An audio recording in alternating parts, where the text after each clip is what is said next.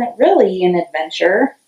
We had kind of a laid back day today, still in Durango, and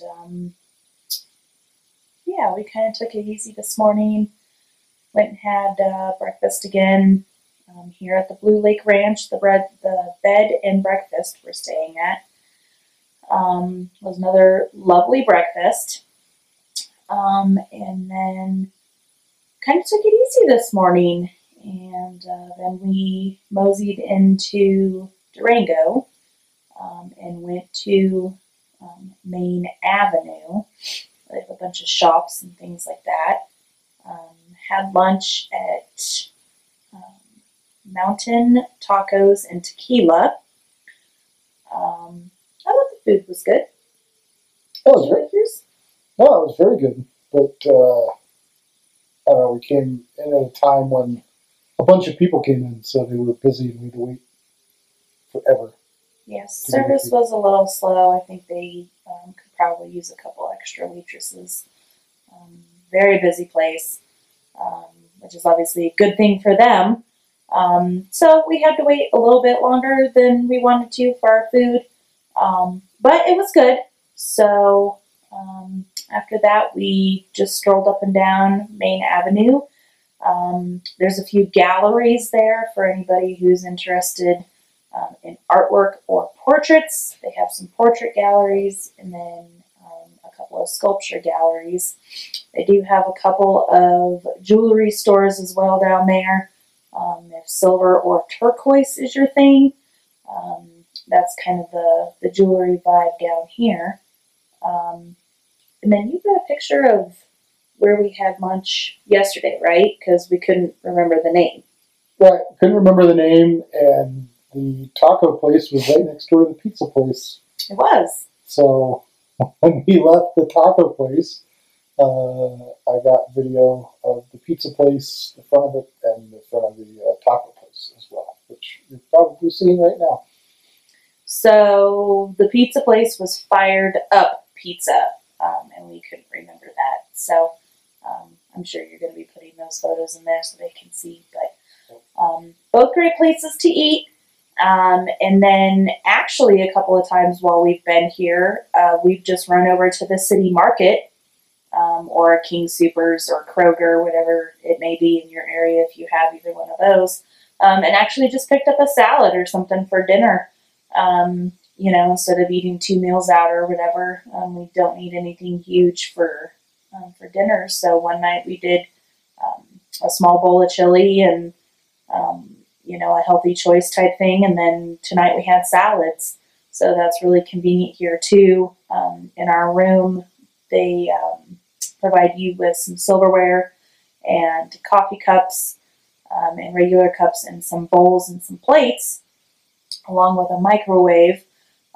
So for people who don't want to go out to eat for every meal and maybe want to save a little bit of money, you have the tools here to at your access to go to the grocery store and get whatever you want. So that was kind of our day. Yeah, and if you're following along, we were supposed to go to Mesa Verde, but the weather was gloomy this morning, and we looked at the weather. The forecast for tomorrow is actually better than today, so we decided to postpone Mesa Verde and do Mesa Verde tomorrow.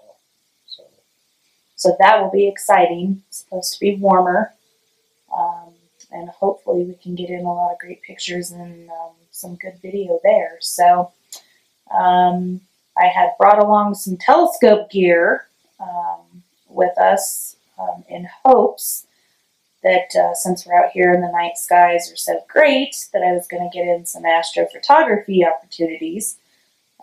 But I got a new mount that we had set up and balanced and aligned and everything, and then come to find out that the mount is actually defective. So no go on the astrophotography tonight, which was really a bummer because we've had cloudy nights for a month plus, 2 months maybe, and so I haven't had any real opportunity to do anything. So No astrophotography, but I do have my Canon 80D outside right now on the very nice little porch that we have here at our little cabin, and working on some photos for hopefully a time lapse to kind of see what I can get out of that. So started it at sunset.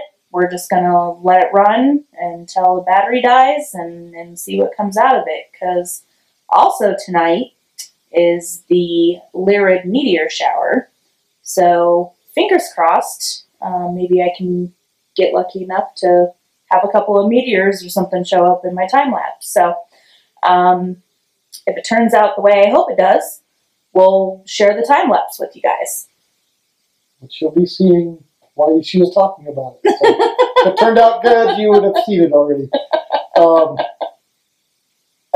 Also, you're talking about those birds. Oh, yeah, these birds. I call them Indian birds. I know it's probably not politically correct, but my wife's, what are you, an eighth quarter? A quarter, I believe. A quarter Cherokee. Mm-hmm. So I can say those jokes.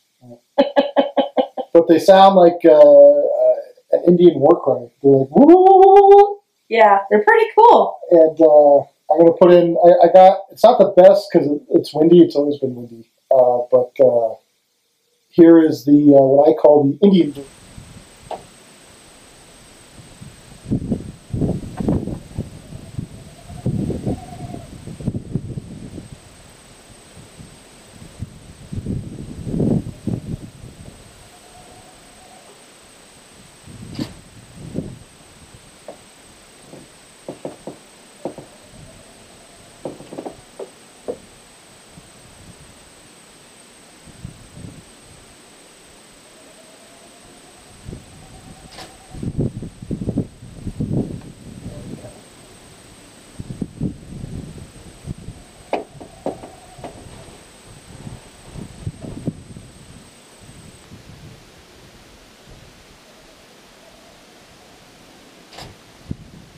Hopefully somebody can comment below and tell me what they actually are. I did a little bit of research, and some people said it could be mockingbirds because they pick up weird sounds. But then when I did like an audio search for mockingbirds, the sounds I heard didn't sound anything like these birds. So never heard anything like this. I don't know what they are. So hopefully you can tell me what they are. Yeah, we would be interested to know. And it kind of seems like, have you noticed them in the morning? I think we only noticed them in the evening. Well, the first night we got here, I heard them, and then I didn't hear them last night. Didn't hear them last night, and then we heard them tonight. But it was kind of windy last night, too. Right, but we haven't heard them during the day at all. So I don't know if there's a bird that comes out at nighttime. I don't know.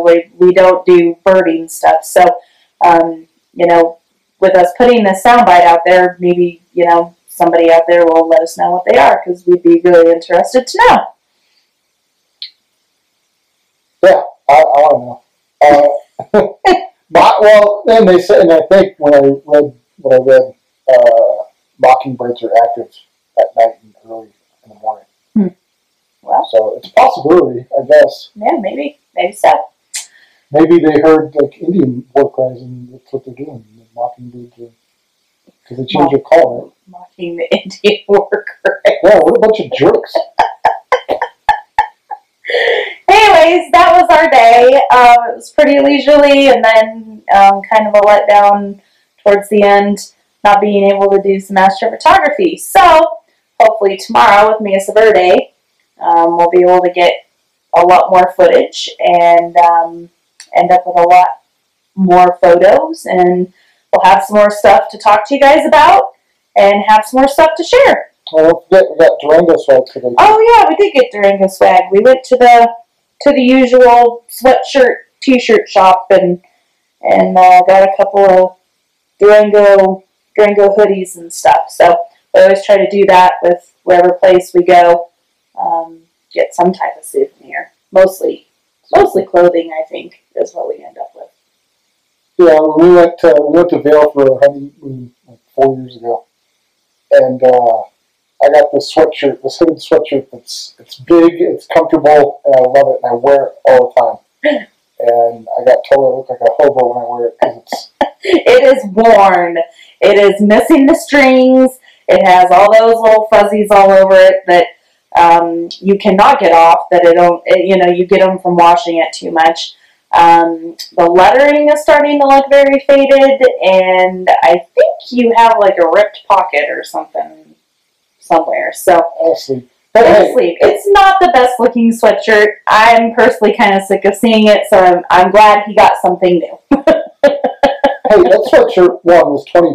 It was $20. Two, it's been washed every week for 4 years. I think that means you wear too much. I love it. It's comfortable. At night when I'm colder, in the morning when I'm cold, I throw it on. So this will be the replacement. Anyways. So we're looking forward to tomorrow for Mesa Verde, and hopefully we'll get some good shots. And I've always wanted to do it, so it's a big bucket list item. One of the main reasons why we came out here, but we found a lot of other good stuff. So we're looking forward to Mesa Verde tomorrow, and hopefully we have a lot to talk about. So we'll see you next time.